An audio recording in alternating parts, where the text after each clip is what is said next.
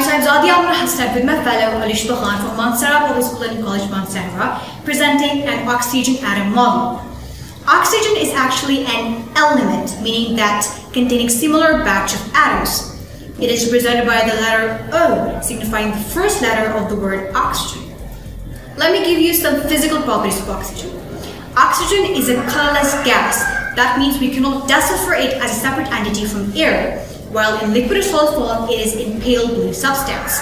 It is also odorless, meaning we cannot smell it. It is also tasteless, meaning we cannot taste it. It is quite dense. It is denser than air. It is soluble in water and alcohol. It is quite electronegative, and its high energy content makes it an important product for many biological processes, such as cellular respiration. Let me tell you about the discovery of oxygen. Actually, oxygen was first discovered by Carl Wilhelm in 1771, and it was named as oxygen by Lavoisier in 1777.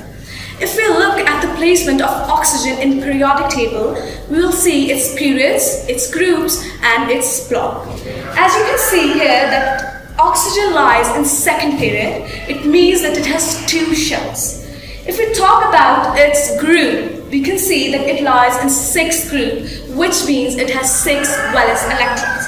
And on our model, we've also shown only valence electron, and we have shown 6 valence electrons because it lies in sixth group. It means it has 6 valence electrons.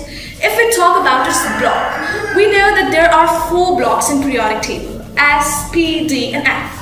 And you can see here that oxygen lies in P block. It means that its last electrons are filled in P block. As we all know that oxygen is an electronegative element, it means it has a property to attract the paired electrons, the shared electrons in a bonding. So it is electronegative element with electronegativity of 3.4 on Pauling scale. Now let me tell you some allotropic forms of oxygen.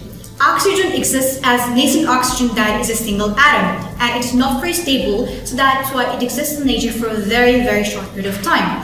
The second one is the most common, that is a dioxygen or O2. That is the most common allotrope in nature.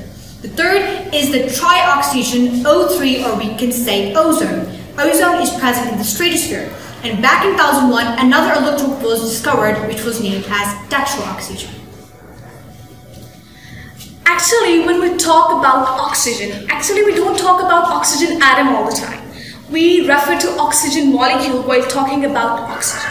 So let us look at the bonding between oxygen molecule. Actually, when an oxygen molecule is formed, it is formed by 2 oxygen atoms. One oxygen atom and another oxygen atom combines to form oxygen molecule. Actually, they form double bond. One is sigma bond and other is pi bond. If we talk about its bond order, it is 2, which signifies that it makes a double bond.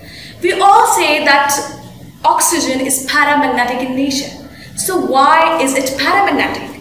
Actually, when we say it is paramagnetic in nature, it means that it has a relative effect in magnetic field, and it is due to the reason that it has unpaired electrons in its high energy shells. So at last, I have a message for you from oxygen. It's life that I give. Living things are important. Forget your mistakes. Just live with me because I am free. So, be healthy like O2, be happy like O3, and be unique like O4. Life goes on, live on. Thank you for listening to our presentation. It's me, Alishba and Amna signing off. Thank you.